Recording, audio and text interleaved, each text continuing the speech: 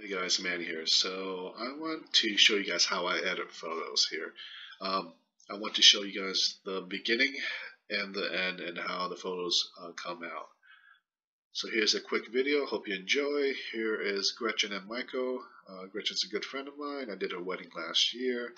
This is one of my favorite photos. So let's get to editing here. The first thing I want to do is turn up the exposure because I felt like the picture's a little bit dark. And of course, when you turn up the exposure, the whites gets blown out a little bit. Like you lose some details in her dress and sky here. So to fix that, I'm going to bring down the highlights. I want to turn up the vibrance because there's actually a lot of colors in this photos that I really love. I love the colors of the building. I love the colors of the bridge. That just screams Pittsburgh. So I'm going to turn up vibrance. I'm going to turn up saturation. I'm going to bring down texture and clarity just because I want the textures, the textures in this photos to be a little bit on the softer side.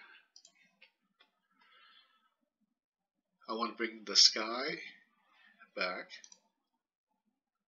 I want to turn down luminance, turn up saturation to give me a blue sky. I don't want to do too much, otherwise it looks fake like that, so just enough. Alright, so you see how the bridge on the left side, looks great, it pops, but the bridge on the right side looks a little dull. So I'm going to use a adjustment brush here, brush the area, turn up the temperature, turn up the exposure, and turn up the saturation. So then that will give me a bridge that pops a little bit. I'm going to clean around the bridges real quick so that the surrounding areas doesn't look weird. I'm going to do her dress too. Her dress is a little blown out. I'm going to use the adjustment brush again. Brush the general area.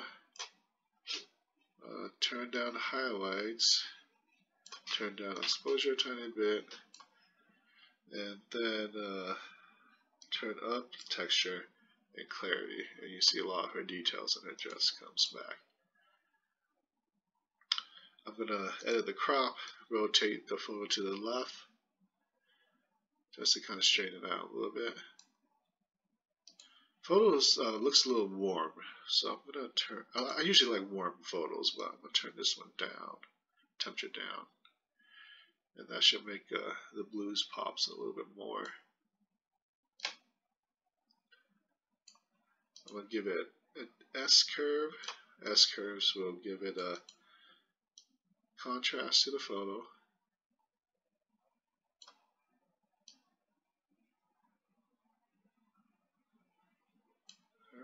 And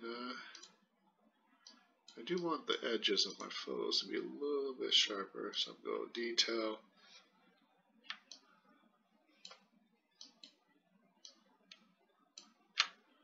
Alright.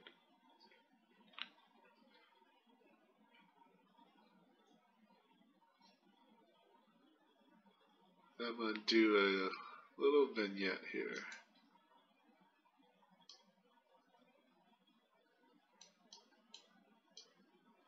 Just a tiny bit, just kind of bring the eyes back to the middle of the photo.